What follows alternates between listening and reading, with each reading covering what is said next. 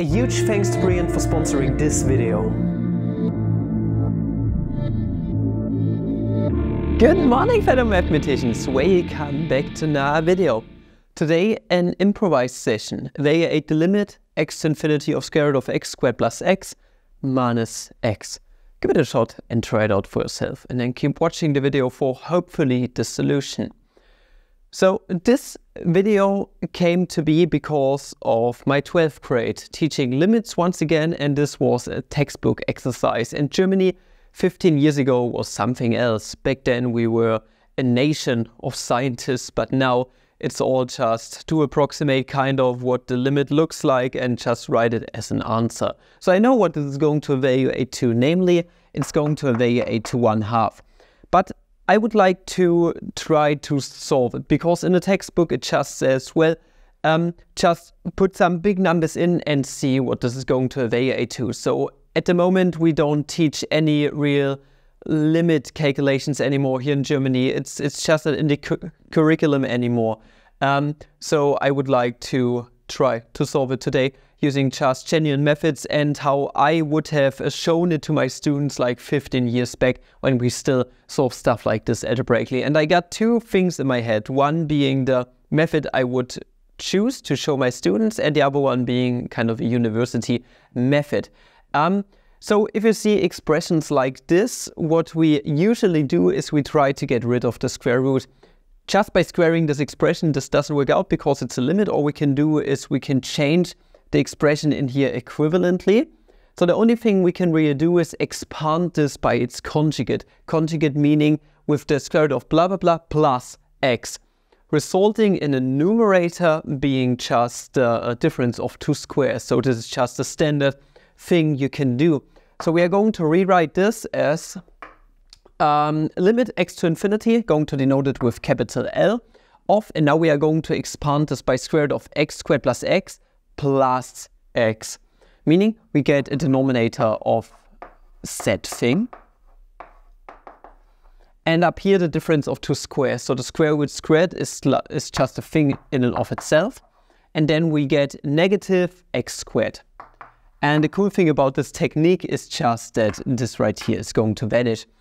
And now if I'm not mistaken, the only thing left to do, it's not much of algebraic manipulation, but you just don't teach this stuff anymore. All you teach is like the first three binomial formulas, and that's it, and the students can figure that out. Then it's completely over. It's seriously terrible, and it really makes me seriously sad.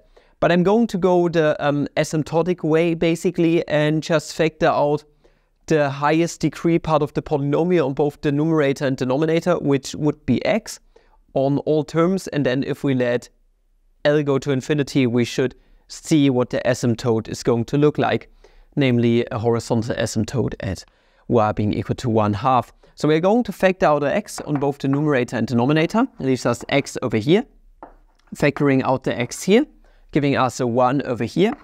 And if we factor out an x here, we need to factor out an x squared overall under the square root, such that we get the square root of x squared, which is the absolute value of x, but since our limit goes to positive infinity, this should just yield x in the process, times the square root of, here's a plus sign, and by factoring out x squared, we get 1 plus 1 over x. Okay, perfect. This and that is going to vanish. And no, I have written the x here. That is wrong because we are factoring it out to the front completely. This was just my thought process written out once again. And now we are going to be left with the limit as x approaches infinity of 1 divided by the square root of 1 plus 1 over x plus 1. And voila!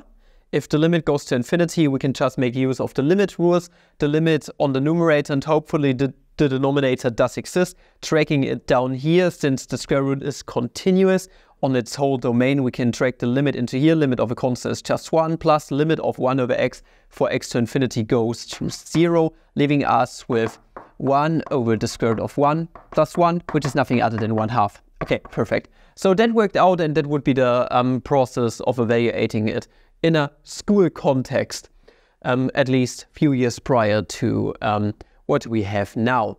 Now here was my idea for a more university kind of way. So what you could also do is you could probably choose this way and make use of Papa l'Hôpital. This is probably something you could do, but I think it could turn out to be a bit cyclic and annoying because of this part here, resulting in 1 over a square root of blah blah blah, which would be the reciprocal once again with this one vanishing. I don't know, this doesn't sound good. My idea here was using derivatives indeed, but the Taylor series expansion for this part. Or to be more precise, a Laurent series expansion, so a Taylor series expansion at x going to infinity because of the limit here of this part right here. We are going to rewrite our function.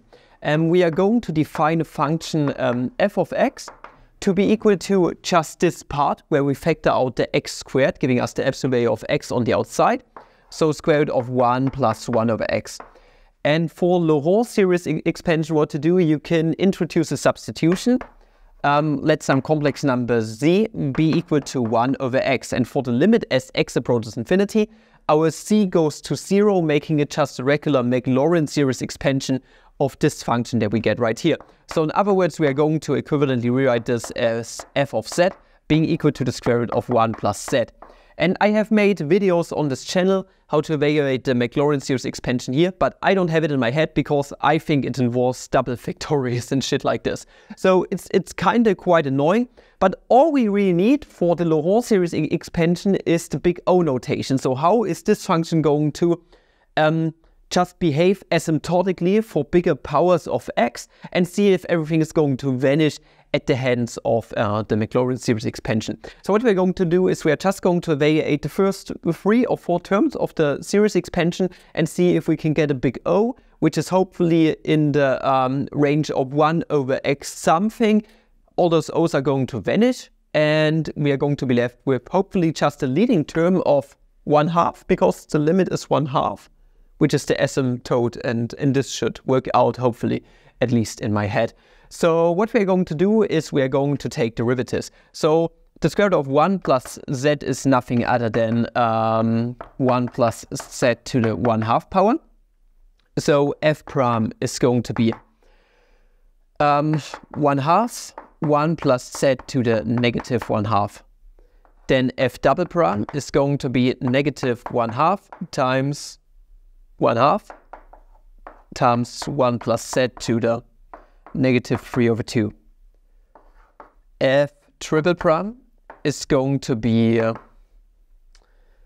negative 1/2 times 1/2 times 3/2 times what we get here, 1 plus z to the negative 5/2. I'm going to do one more just to be sure. What you can see here is we are going to get double factorials out, so I don't even need to think about that anymore because, yeah, you can already see a pattern here. So we're going to drag the 5/2 down. It's going to be an alternating series. I missed the alternating part. I think it probably won't change anything about anything but negative and positive. So the next part is probably negative, yeah. Negative 1/2 times 1/2 times 3/2 times 5/2 times 1 plus z to the negative 7/2. Okay, and now we are going to evaluate all of those at 0 because it's going to be 0 because 1 over x is going to go to 0 for x to infinity. So f of 0, our leading term, is going to evaluate to square root of 1, which is 1. F prime of 0 is going to be 1 times 1/2, which is 1/2. And this is what I said. I hope the leading term is going to turn out to be 1/2 in some kind of way. 1 is still our leading term, but we'll see how that turns out because don't forget, we are dealing with this function right here, which is x times all of this. So this part right here is x times all of this right here. So the leading term should involve an x, which hopefully cancels out with this one.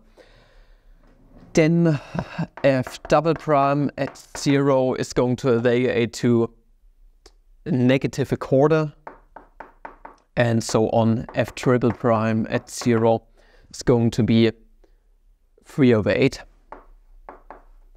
And f quadruple prime of 0 is going to be over 16, something negative something over 16, and we got 15. Okay, let us write the Maclaurin series expansion out, which is just going to be all of those multiplied by the powers of x, one after another, and divided by the factorial on each and every term. So our function square root of 1 plus x, and I'm not going to check the radius of convergence because it should all check out.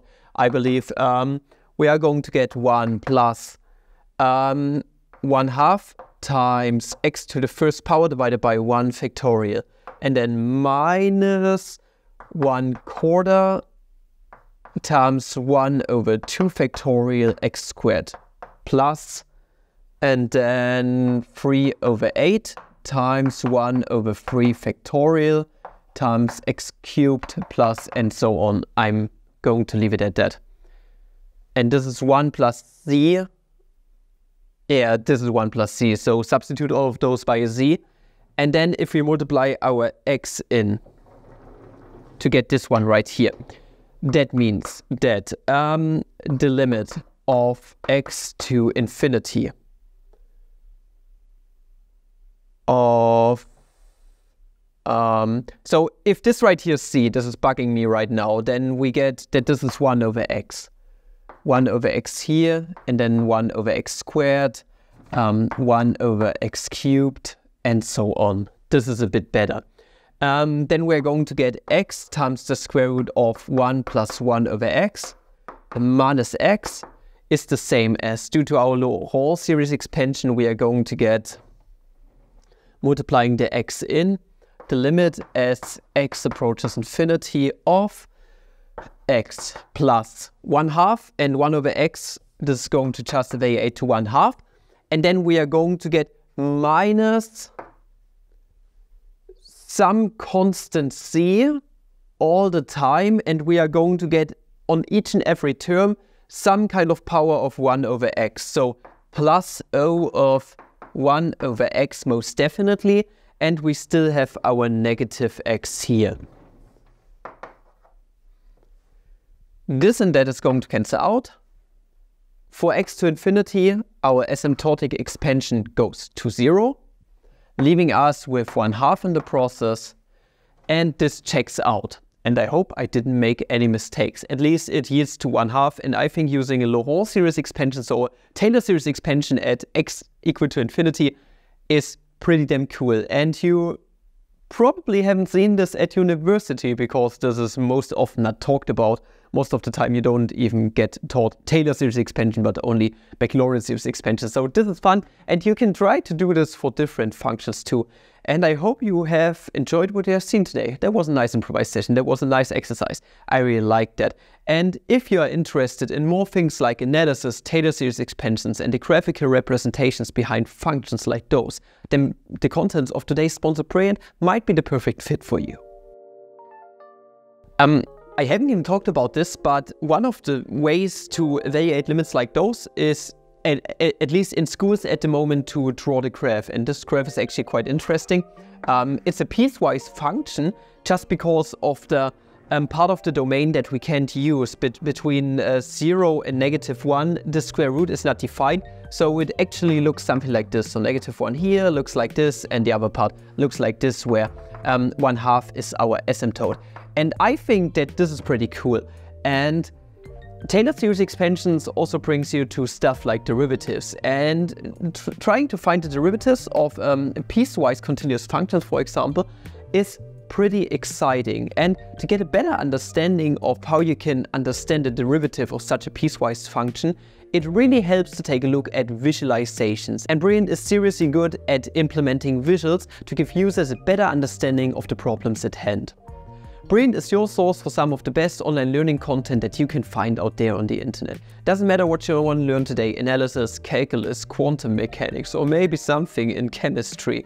Brilliant definitely got everything that you are looking for to get further in your studies at high school, or maybe in any STEM field that you can quite possibly think of at university. And their course concept is just absolutely amazing. As mentioned before, they are using visuals, graphics that you can play around with, that you can get interactive with, to get a better understanding of, for example, the derivative of a square root, or maybe what it means visually to have a Lipschitz continuous function to, for example, use the Picard-Lindelöf theorem to solve a differential equation. I mean, this is kind of far-fetched, but this is what they also do. They not only do basic stuff like dealing with square roots, they also do higher mathematics and physics, and you can seriously use it even if you are not an undergraduate anymore, but a graduate and want to learn something about the mathematical theory behind general relativity. And you should just try it out. You should not take my word for it. You should go over to Brain and use my link at the top of the description, brain.org/flammable, or the QR code somewhere up here in the corner to get a 30-day free trial of amazing awesomeness. Try the whole landscape of Brain for completely free. Check everything out to your heart's content. And if you feel like this could be something for you for a longer period of time, a long-term relationship between you and Brain, then you must definitely make use of the link completely, and the first 200 people to do so get 20% off an annual Premium subscription. So check it out and support the channel this way massively and also passively. And you are definitely going to learn something new on a daily basis, and you're going to get a huge profit out of investing in Brain, your time and also your money in Brain. So definitely make sure to check it out and support the channel this way. And this concludes today's video. I'm going to give Hagoromo Chaigdes a kiss. And up to the next video, actually guys, a Flammable day. That was a fun one. Really like this. See ya.